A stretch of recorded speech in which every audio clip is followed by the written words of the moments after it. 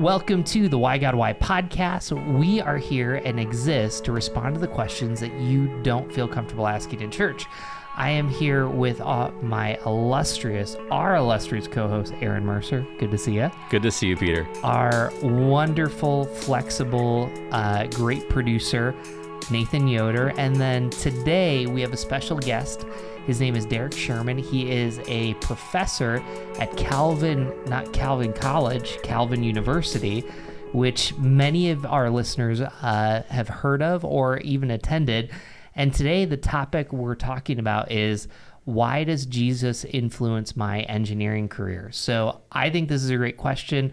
Just before we even jump in, there's a book, if you're watching it on video, it's called A Christian Guide to Technology for Engineers and Designers. Derek is one of the authors, and if you type in Why God, when you buy the book from IV Press, you get 30% off. So that is our quick little commercial. But Aaron, why does Jesus influence my engineering career? What do you think? I like the question. I think it's going to be a fun conversation. I think that there's a lot of engineers, certainly near where we live in Rochester. I've had lots of engineering friends. I'm not an engineer myself, but I do love to talk about technology and design, and I think that there's a lot to really dig into here. So I'm really looking forward to this conversation. Derek, thanks so much for being on here with us. Thank you for inviting me. I think. Yeah, absolutely. I think this is going to end up being a good a good podcast for us to share with a lot of our friends, either around where we live, or for me, I also went to a Christian school. I went to Cedarville University. As a lot of engineering friends from there too, and I think this will be a good one for a lot of our friends for sure. But I'm curious, Derek. Thanks so much again for being on this call and for providing this resource. I loved starting to kind of look through it and look through the comments that were in there, some of the precursor remarks that were put in there from other people as well as from yourself, and just a lot of people saying, I wish that this book was here when I was going through my engineering, starting off as an engineer. I'm curious. First of all, I'd love to know a little bit of your story. How did you get to Calvin in the first place? And then what kind of inspired you to write this book? You're working in a Christian educational environment, helping people integrate their faith in their work. But like, what spurred this book? So yeah, we'd love a little more backstory. Sure. Yeah. No. And I should begin by saying I wish a book like this was out when I was a young engineer too. And I suppose if I could teleport myself back, or at least the book, I would certainly do that. As well as many other resources. I grew up in a Christian home in Canada, so I'm Canadian, near Toronto, and was always fascinated by electronics. And already at an early age, I was tinkering with electronic sort of hobbyist kind of projects. I got into amateur ham radio. I got my ham radio license and built some of my own equipment. And of course, it was also the time that early PCs were beginning to make their way into people's homes. And this will date me somewhat, but my first computer was a Timex Sinclair ZX81, which is a small computer with about 1 kilobyte of memory and a membrane keyboard, and you hook it up to your television and an audio cassette to save programs. So it was very. It was very modest by today's standards, for sure, but it was magical, and it sort of captured my imagination. And so, as a hobbyist, I began to learn more and more about computing and about electronics. And from high school, I went on to study engineering at a large engineering school in Canada. I became an electrical engineer and began working in a high-tech company. Designing hardware and software solutions for various industrial problems, and really enjoyed that work. Really delighted in being paid to do what was, at that time my hobby. And but eventually, over time, I began to, I think, began to question how to connect my faith to my work as an engineer. I was sort of raised in Reformed Christian circles. And so, the notion that Jesus Christ is Lord of all was not strange to me, but specifically how you connect the dots was something that I had not been able to work out and had not had an opportunity to learn. And, you could say I had a personal faith at that point, but a very underdeveloped public theology, about understanding about the implications of faith for work and vocation. And at some point, after working, almost about 9 years in industry, I began to feel a tug towards teaching. And my wife and I prayed and discerned after a time that's what I needed to pursue. And so I went back to school and did my graduate work, and from there went on to teach in a small Christian college in Canada, a place called Redeemer College, and taught there for a number of years in the computer science department. They didn't have engineering, and so I began in that context in a Christian college to learn and develop as a Christian scholar, understanding how to connect the dots. In fact, I was paid to connect the dots between faith and technology, which was something I delighted in. And I had lots of mentors, and I was able to hang out with, theologians and Christian philosophers and social scientists. And I learned a lot of things that my engineering undergraduate education did not teach me, and learned how to gradually connect the dots. And through the course of time, I ended up at Calvin University, where I am currently. And again, I continue to develop as a Christian scholar there. And this book is that you mentioned is the result of several years of collaborations with two other engineers, trying to articulate, how to connect the dots between faith and engineering. And it's a way to serve our students in particular, but also practicing engineers who are thinking about those sorts of things. So one of the reasons we're doing this topic, number one, we live in a town where Rochester Institute of Technology, engineering's huge in Rochester.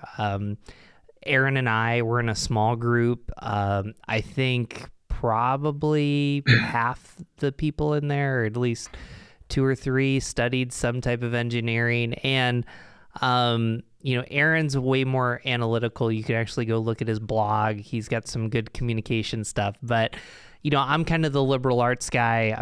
I stick out like a sore thumb. So help us non-engineers understand, like, what are the challenges of integrating faith with engineering? I can take a guess that, you live in this world that's very, in some ways creative, in other ways that's very orderly out of chaos. And then you have this faith that can seem very feelings and stuff.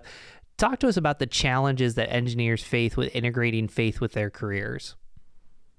Yeah, especially if you're in high tech and you're working with technology, it's difficult to think about how, an ancient text like the Bible might be able to speak to us, right? You can consult a Bible dictionary and look for the word technology or computer or whatever, and you're not going to find much. So I think, the integration is not trivial when it comes to those sorts of subjects. Many engineers are also trained in secular schools, as I was, where the education typically is very rigorous and focused. A lot of engineers end up taking, virtually all technical courses or prerequisites for technical courses, and maybe only a small handful of arts and humanities, liberal arts courses, and so their education is very focused, and it's very one-sided. And so they're not really equipped in their education either to be thinking about these things. Now, I should put in a qualifier. If you attend a Christian liberal arts college and study engineering there, a place like Cedarville or Calvin University or many others, you will, as part of your education, be given a bit of a broader education in addition to your engineering skills to think more deeply about the implications of your chosen profession and how your faith speaks to that. But it is an issue, and in fact, that was my challenge, as I mentioned, sitting in a cubicle farm, thinking, how do I connect the dots between my work here and to my personal faith? If faith really is comprehensive, if it really is all of life that is impacted by my faith, then I need to think practically about what that looks like. There's this notion of coram Deo. We live every day before the face of God, and everything that we do. The scriptures say, whether you eat or whether you drink, do everything to the glory of God. And that it's this comprehensive faith that in all that we do, we respond to God in either obedience or disobedience. I think there's other challenges as too that engineers face. Oftentimes engineers are working for companies whose values differ from their own, and so finding ways to be faithful in that sort of context. Navigating what it means to be a faithful presence. For some of my students, I say to them, you're going to be like a Daniel in Babylon. You're going to have to learn how to influence and to hold on to your faith and your practices in a place that might even be hostile to your faith. I think engineers have other challenges too. That the whole notion of work-life balance can be difficult, although your mileage may vary depending on where you work. I worked in places that were quite demanding, and learning how to balance those sorts of things is something that they don't teach you in school. In fact, engineering education is very unbalanced, right? It's a very rigorous program and leaves little time for extracurriculars often. And so, as an engineer, learning to establish the habits and practices and spiritual disciplines that you need to kind of sustain yourself in that kind of context.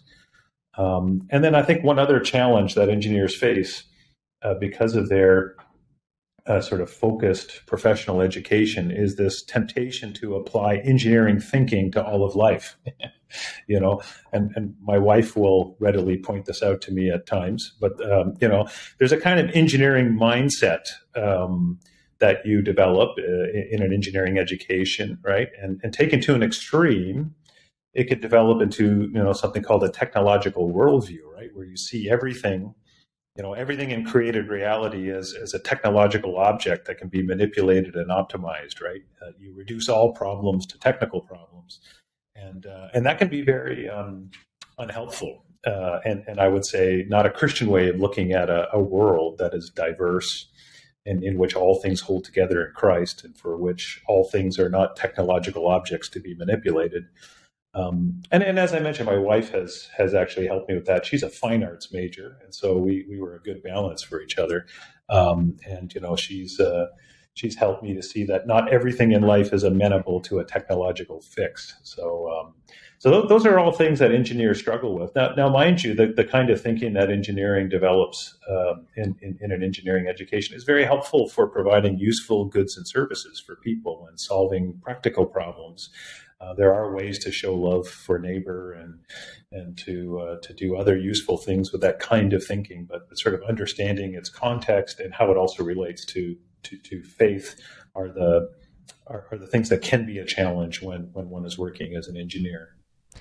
I want to go one step deeper because you're having these conversations with students, and yes. A few weeks ago we had Jay Kim, who wrote Analog Church and Analog Christian. And, I guess if I could be in a classroom at Calvin University, is the fear I'm going to create something that's actually going to hurt the next generation, like an app, like a Facebook like a Facebook. I sound like I'm 85 there, but anyway, I want to create something to make the world a better place, but I have no idea what the implications are. Is that kind of the moral, I wouldn't say ambiguity, but kind of what you're wrestling with your students, or what does that look like in the classroom to prepare them? And maybe even just a corollary to that too is I'm curious, I think it connects to that.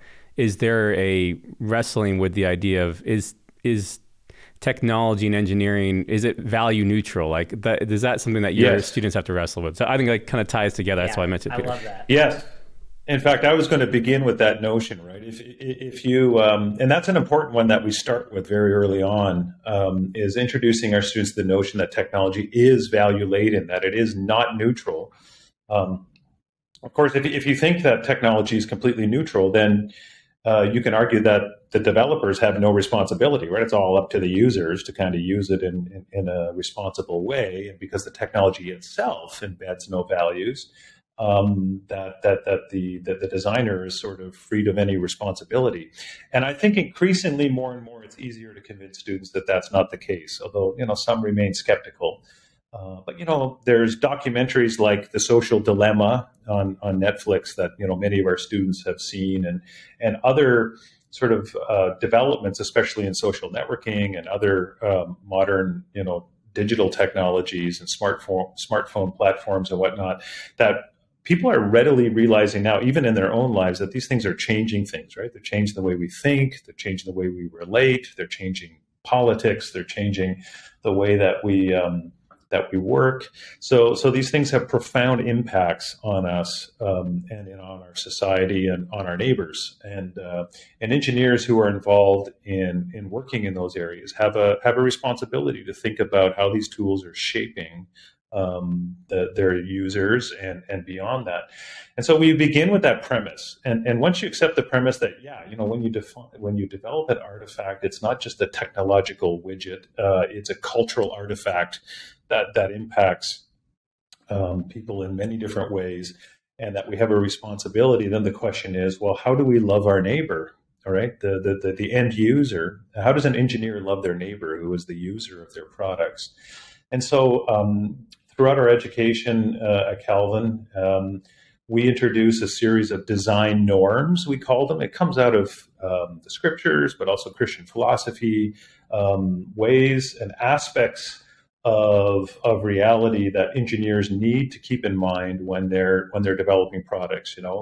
Some of them are basic biblical aspects, things like justice, and ensuring that our products don't unjustly impact certain populations, thinking about giving people their due. There's norms that impact how we relate, social norms. There's the norm of cultural appropriateness. So we have a whole bunch of these norms that we encourage our students to think about. And in fact, in our senior project in computer science and engineering at Calvin, we require that the students not only, when they present their senior projects, not only give the technical kind of details of how they solved a particular practical problem, but we require them to go through a series of design norms and think about, how is this product been thought through in terms of its impact socially, environmentally, justice-wise, in terms of cultural appropriateness, all of these other sorts of factors. And to be frank with you, this is why, and Peter mentioned this, a Christian liberal arts education is important for engineers.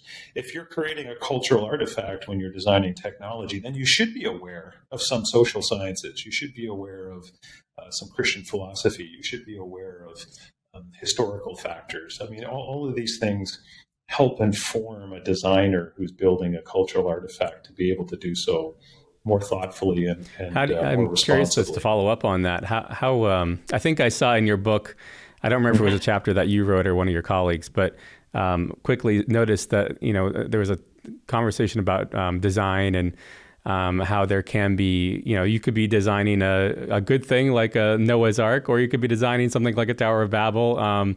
If there are students who, or young engineers who find themselves in a situation where they're wondering about if they are creating a cultural artifact, they're creating the Tower of Babel, what do they do? Or how do they get themselves into a project where they're creating more of an art type of project? Yeah, no, I think those are good questions to ask yourself. One of the challenges I think a lot of engineers have is they don't always necessarily, often actually, they don't decide what's being designed. It's usually in the context of a corporation or some other entity or a customer that's providing certain specifications. And so an engineer has to work often within certain constraints. And so thinking about how an engineer within their sphere of influence can nudge a design in a more just and normative direction, I think, is an important part of the role of an engineer. I think in certain rare cases, engineers may even want to outright refuse to work in certain contexts where they are building a Tower of Babel, for instance, or something like that, where their work or the motivations behind it or the the goal is something that would be antithetical to what a Christian ought to be pouring themselves into. But many other cases, companies are providing goods and services, and so a faithful engineer in those sorts of contexts will be thinking about in my opportunity to influence the design as I sit around the table, as I interact with my teammates, my project manager and others, and the customer. How can I be a faithful presence in this context? And how can I bring some of these design norms that we touched on earlier? How can we bring those into play in these particular circumstances? And so I think it's quite a complex, situation where, engineers have a whole variety of different things that they have to take into consideration. Derek, I got to move us a little off topic. So Aaron and I have a close friend. His name's Schuurman. He's an engineer. And one of his quotes to me is this. He goes, Peter, there's two types of engineers. There's engineers that love doing the same thing every day, creating order. And then there's engineers that give them a blank canvas and a blank room and give them a problem and give them 5 days to solve it. That one's a little bit more technical, the other one's a little bit more creative. Just even for our non-engineer friends, is that not that I'm saying Sherwin wouldn't be accurate. Is that kind of how you experience things, or what's your perspective on the different types of engineers? Yeah, no, that's a good question. I mean, there's already various different technical areas under engineering: civil, chemical, mechanical, electrical, systems design, software, and so on. So that there's various different areas that people operate. Usually engineers are working in part of a larger team. They're not just, individuals working on their own in a garage, although there is that stereotype too. And I would say that most engineers, even ones working in, many of them working in industry, are working with a set of design specifications that have come from a customer or from the corporation. At least in my experience, I never got to sit in a cubicle with a blank canvas and just design something. It was always, something that had a lot of constraints, in terms of cost, in terms of features, and these sorts of things. That's not to say that isn't a creative activity, right? If you're creating something that has a lot of constraints, a lot of specifications, a lot of requirements, there can be a substantial amount of creativity required to meet all of these things. Oftentimes, constraints are competing, right? So if you're trying to increase features but reduce cost, you're trying to increase sort of stewardship or sustainability constraints while also reducing cost. All of these things are in tension. And that's why, we as engineers don't just engineer things, we design things, right? It's this creative process. So I would say even the engineer that's often doing things that are similar is still exercising a degree of creativity. But the one thing I really liked, I worked in small high-tech companies. And as a student, I worked as a co-op student in larger companies. I liked the smaller company because it wasn't so much that I had a blank canvas, but I was wearing more hats, right? At one point I'd be working in manufacturing, and then I'd have to pivot over into the design group, and sometimes I'd have to go and visit customers. So I found that really exhilarating, being part of a smaller company where there was a lot of different roles that I could take on. But at each of them, there was opportunities for exercising creativity. So I wanted to ask the question following up on that was, where do you, when you're trying to encourage your engineering students or young engineers or people you're working with about when they're trying to connect the dots between their faith and the engineering career, I'm sure that there's probably a host of places you can point to where, you can see God is an engineer. He's a very creative God, and he makes all these things work. But I think I wanted to connect that actually to another question I had for you. Maybe you can just answer it all at once if you want to. But so that will get to where engineers are trying to connect their faith to the work that they've been trained to do. I'm also curious the other way. Are there things that you find engineering students, young engineers, or engineers who have been doing engineering for a long time, what are they frustrated with the church? I'm not trying to look at Peter as in like, what are they frustrated with pastors, but like, what are they frustrated with the church? And, you know, are there certain themes that come up often? There are tons of engineers that are frustrated. It's okay. That's an interesting question. To be honest, in my own experience, I haven't encountered a lot of engineers that are frustrated with the church in any way that would be particular to being an engineer. I think there are. I mean, occasionally, you know, in engineers sort of, you know, are people who love, you know, they're technophiles in a sense. They love technology and they love sort of the newest gadgets and whatnot. And so there are people, are engineers who probably would like to see the church embrace all the latest high-tech developments, you know, to pick one really new sort of development, you know, something like, you know, virtual reality church in the metaverse or something like that, right? Seeing VR and then going, oh, we got to put our church in the metaverse. But I think a lot of engineers, many of them are actually quite thoughtful and sort of, if you recognize that technology is value laden, that it's not neutral, as we mentioned earlier, then introducing technology in the church changes the church, right? It biases the church in certain ways.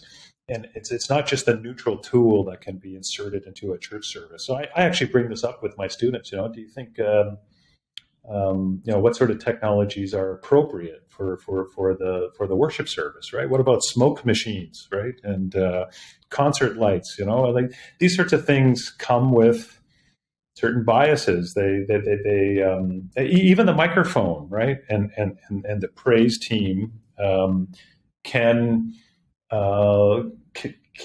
liken a church service to a concert, where the congregation becomes passive onlookers to a performance, and that's not what worship or singing is supposed to be about, right? It's the whole purpose of a praise team is to help people sing better, help the congregation. So technology changes things, even things like microphones and lights and these sorts of things. And so understanding technology, I think, and many engineers, I think, have an appreciation of that, that technology changes things and that we need to be careful about which kinds of technologies we select for use in church or for evangelism, for that matter. I think one of the things that the church can really be helpful, and maybe where the church can help us all think more carefully about the habits and the rituals that our personal electronic devices bring into our lives. You know, the smartphone is an incredibly intimate device that comes preloaded with a whole way of looking at the world. It's certainly not value neutral, and of course, you know. I think a lot of recent writing has been pointing us to the fact that these habits and rituals are changing us in certain ways. You know, the ways that some of our personal devices are changed the way that we think and the way that we relate. I have a colleague at Calvin University named Jamie Smith. He's a philosopher. He's written a lot about how habits and rituals impact our heart, right? And that we become what we love is the title of one of his books. And I think the church can be really, really helpful in helping not only engineers, but all of us who are immersed in a technological age to think more judiciously about how we adapt and use digital devices in our own lives. I think, you know, going back to the notion of VR church and actually having been through a pandemic where we've had to meet online for at least for a time, thinking about the importance of what it means to be an embodied incarnational community, right? And thinking about what that looks like. We went through a period at Calvin, as did other schools, you know, where we had online teaching for a time during the pandemic, and there's no substitute for in-person classes, and you can ask any student about that as well, or any professor for that matter.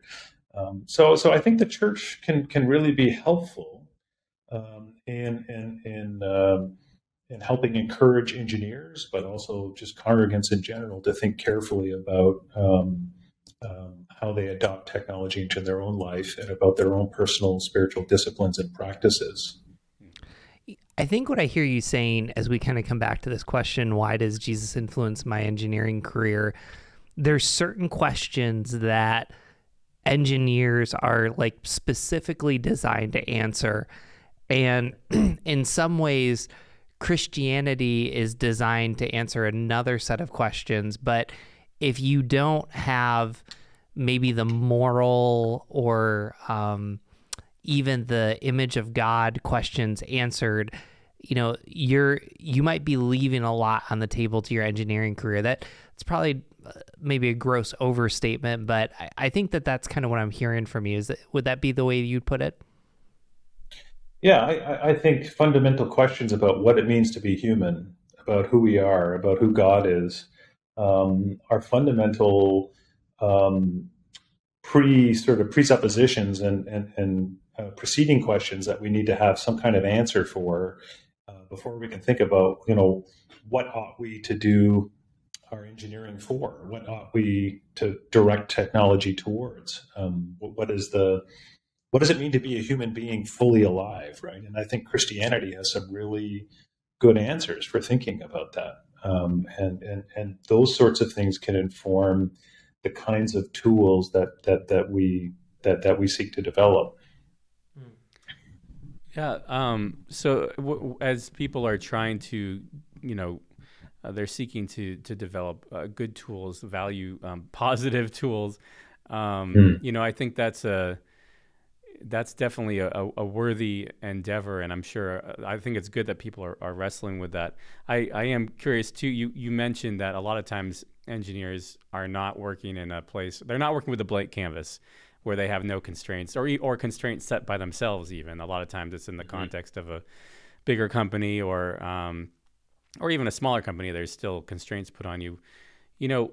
I noticed in the near the end of your book, you had a number of fictional letters going back and forth to a fictional young student who had just been maybe out of college for 5 years or something like that, and had gone into the workplace with high hopes and super excited about getting to be part of a project. And then it seemed like maybe this student there were a number of things that you were expressing through these letters that the student might be wrestling with.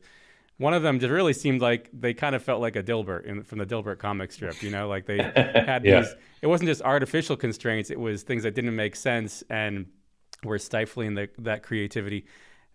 I'm curious, what you were trying to communicate through those fictional letters that you put in the back of the book, which I think is very clever. I love that, by the way. But also, but what are you hoping that people would take away from that, and how to get their creativity back?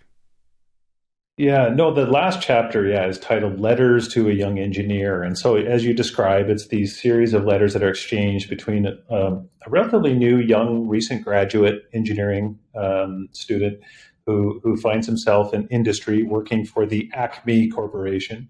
And he's writing letters back to his Christian college professor, Dr. Van Weiss, basically sharing some of his, frustrations of now being in the real world and some of the challenges that he faces and some of the difficulty, some of the challenges of connecting the dots between his faith and his work. And it also comes up with a variety of, the student writes about a few particular challenges that he faces. And how we ought to respond in the workplace. And I think we wanted to end with this partly because it's a kind of encouragement for people who are working in those contexts. The way that Professor Van Weiss writes to this former student is one of encouragement. He blesses and encourages him through his words. It's kind of a model of a mentoring relationship that we can all benefit from. It sort of tries to model that. But it also tries to avoid, the sort of temptation sometimes to resort to platitudes or prescriptive sort of solutions for things, but sort of showing how using Christian thinking and through prayer and through mutual encouragement, you can sort of wrestle with things and find a way forward that's faithful and responsible. It shows that, things aren't always trivial or straightforward in the rough and tumble of the real world, right, where the rubber hits the road. And so these letters were meant as a way of kind of engaging those sort of real world topics, but in a way that was, encouraging and sweet. In fact, if I'm honest, those letters are actually kind of letters between my older self and my younger self, right? It's sort of, I'm now, what's a good way to put it? Upper middle aged, let's say, as a professor, and writing these letters to, my younger self, the fellow I talked about earlier, who was sitting in a cubicle farm, kind of wondering how do I apply my faith to my work as an engineer, and so my hope is that those letters will also be encouraging for others who find themselves in those positions, and then also kind of encouraging people to think about finding mentors in their own life, and so I hope those final chapters are helpful for those reasons. I might get a little controversial here. So you're a professor and, you're probably good at putting students in their place. So, so I listened to the latest of this recording, the Rise and Fall of Mars Hill podcast, and it was with Tim Keller. And he was talking about pastors, and it was kind of sobering. He made this comment about how we in the West think that our vocation, our career, and our job need to match with our passion.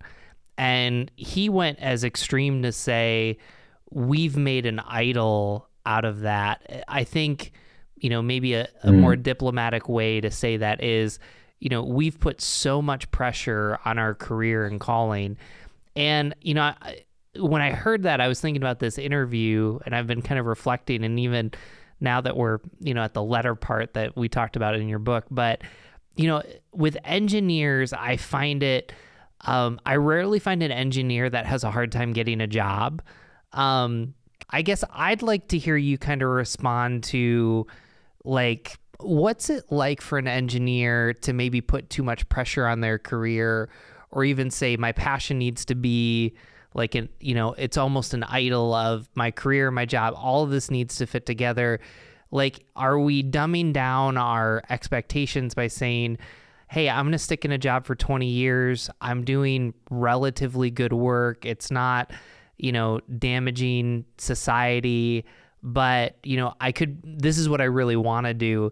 Have we put so much emphasis on career and passion that we miss out on the normal and ordinary? Or would you push someone forward? How would you process through something like that? No, I think that's an important point to make, and this comes up in conversations about vocation in the classroom as well. I mean, part of the notion of putting all these apples in the vocational basket, about how this is our meaning in life, this is where we find our service in life, can elevate vocation and career probably to a level that it ought not to be. So I think you're right. I think you can make an idol in fact, you can make an idol out of any good thing, right, if it takes on ultimate value. And in some senses, this whole conversation is one of privilege. I mean, there's places where other parts of the world where people actually don't have much of a choice about what they're going to do, right? They're subsistence farmers, and they have to do certain things in order to just keep themselves and their families eating and alive. And the notion of choosing a vocation or a career would be very remote. So I think to start off by saying that is not inappropriate. I think students also have to realize that their first calling, their first vocation, is to be a disciple of Jesus Christ, and that everything else sort of flows out of that primary sort of calling to be a disciple, and that calling is much bigger than our paid career or vocation. It includes, our relationships with family and in our community and in our churches. These are all places where we have callings as well, and where we need to exercise our Christian vocations. So sort of expanding the notion of vocation beyond just the career. And yeah, I've even encountered, at the different schools I've taught at, I would say somewhat sad cases where people are drawn to engineering or computer science strictly because of a desire to get a good job, but they really don't have the passion. Sometimes they don't have the abilities, and so that ends up in difficult conversations. Sometimes there's parental expectations that really nudge students into directions where where they will not flourish, and so those are sometimes sad, difficult conversations. So I think everything needs to be rightly ordered when you're thinking about vocation and career. And I think if you start with our primary vocation as being a disciple of Jesus Christ, and then having things flow out of that, will be a way of avoiding, the way of making it into an idol. If we begin with, our service to Jesus Christ. I have students read from a book called The Fabric of Faithfulness by Lee Hardy. It's an older book, but there's some really good chapters about discerning career and vocation that puts things, I think, into their proper place and order. And it's created really interesting dialogues with my students. But I think, again, to state it most simply, to begin with our vocation as being a disciple of Jesus and having everything flow out of that. And again, a Christian college, of course, will help you think about those things in ways that a secular professional education will not, where you'll need to develop that kind of thinking on your own. Could you give us an example of even maybe some of the student projects that you've, some of the technical projects you asked your students to do? What's a way that you've seen the integration of faith with the engineering work that they're doing? How has that made a difference in kind of the final design product that you've seen, even in a assignment you've given them? Yeah, no, that's a really good question. Now, sometimes it can be quite mundane, thinking about a friendly and useful user interface, a helpful user experience, thinking about energy usage, thinking about sustainability, and taking those sort of factors into consideration during design. One of the projects that I've worked on with students, I've also done service projects. And so one of the projects I've been involved in is working in majority world countries with my students, bringing, I don't know if you've heard of the Raspberry Pi, but it's a computer about the size of a deck of cards that can run a full desktop operating system, runs on about 3 or 4 watts of power, and runs open source software. We've been bringing these into majority world countries in rural sort of sub-Saharan Africa, in Central America, and places that are challenged by poverty and access to digital platforms, and help set these up in K-12 schools, and working with local teachers, K-12 teachers, to help give students access to education on computers and access to digital resources. That particular project is I think a really nifty example of how we can take some of these digital tools, finding appropriate technology for use in those sorts of contexts, and helping other people to flourish. Those are just a few thoughts that come to mind. Wow, that's really powerful. Derek, the good news is we always close with the same question. So what would Jesus have to say to this question? Why does he influence our engineering career? So like a great professor, Aaron and I are going to answer this question, and then you get to clean up whatever mess or heresy we leave. Does that sound good? Okay. Yeah, go for it. You want me to go first? I mean, yeah, why don't you go first? Okay, sure. Why not? No, I mean, I from the very beginning, I was just so glad that we had this conversation, and I think it's it's really important because sometimes when you're talking about technology, when you're talking about engineering or other aspects of technology, people don't necessarily think about the values behind it. That there is an idea that, oh, maybe this is just all value neutral to how you use it, but I think that's an important thing that people need to wrestle with. And I do think that Jesus cares about how we create things, and God is He's a great engineer. He's a great creator. He's the one that put all these things into play in our world that we're discovering as we go. And I also think I'm sure that gets into the book more too, but how people approach the engineering career. There's the projects you work on and how you work on projects, but there's also, I mean, I think this is broader than just engineering career. It's anyone's career, but how you actually do the work and how Jesus affects how you interact with the environment that you're in. So I think that this is a great conversation, and I hope others find it useful too. Yeah. Go ahead. Oh yeah. You can clean us both up at the same time. Okay. It's all good. I'll just simply say this, Derek, I think what you're kind of reminding me of is there's more engineering in the Bible than we give it credit. You walk through the Old Testament, God gives specific dimensions for the tabernacle and the temple. And I think sometimes people forget, there's this great book by Alicia Britt Chloe called Anonymous, and it just reminds us that Jesus had 30 years of pretty much unrecorded work where he was a carpenter. And carpenters back then were actually, they fixed, the horse carts and other things like that. So Jesus has some engineering in him. And even Paul, who wrote the majority of the New Testament, was a tent maker, which there's a lot of engineering to that. And so I'm just kind of left with thinking, why does Jesus influence my engineering career? I'd respond with, Jesus had engineering work. And I think that you're at home with Jesus when you're doing engineering to love your neighbor. So that's what I throw in there. Yeah, no, I think those are excellent ways of getting at that question.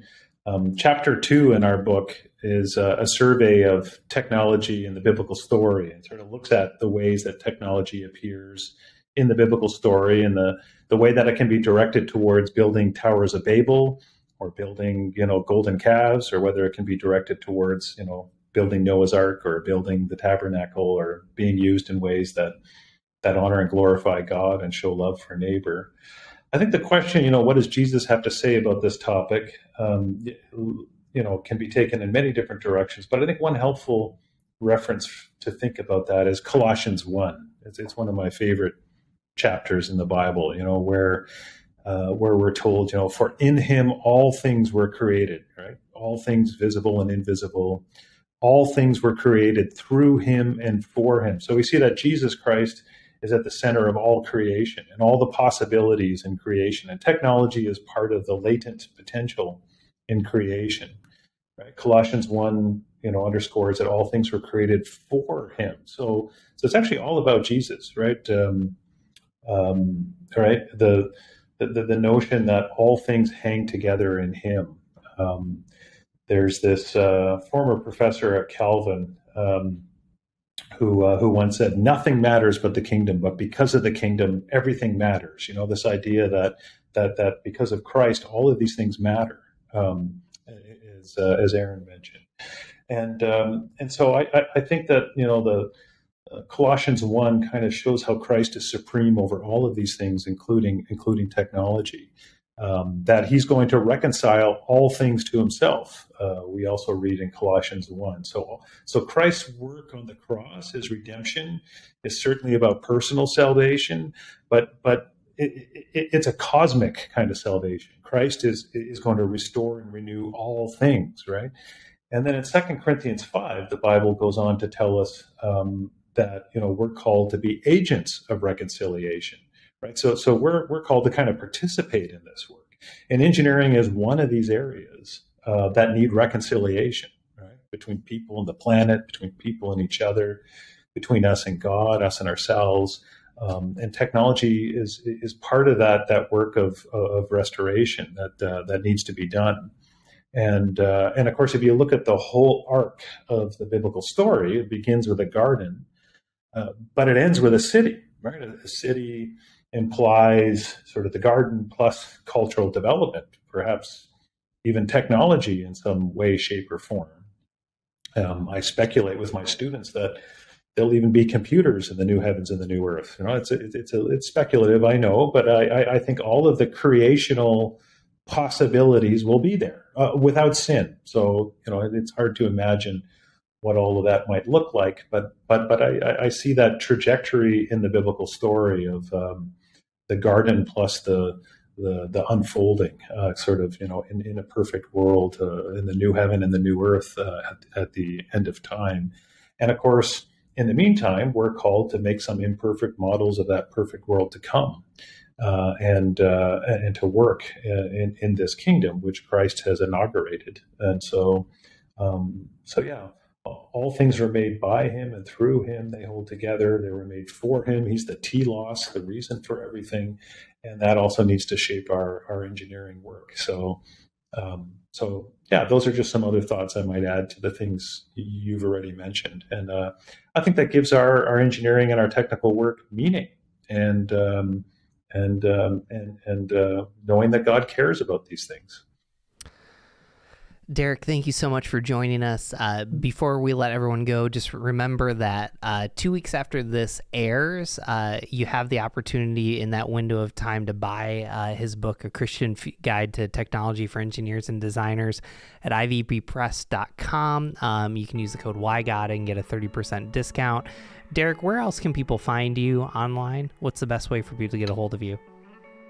Yeah, I have a personal website at Calvin. If you just grab your favorite web search engine and type my name in, you'll probably encounter it. But it's something like sites.calvin.edu/Derek is my personal webpage. Derek, Derek.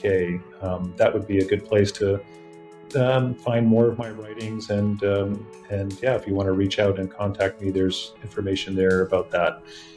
Awesome. Well, Derek, thanks for joining us. As always, you can find out more about us at whygodwhypodcast.com. Click the subscribe button. You'll get this episode and other great episodes like this. Thank you so much for joining us.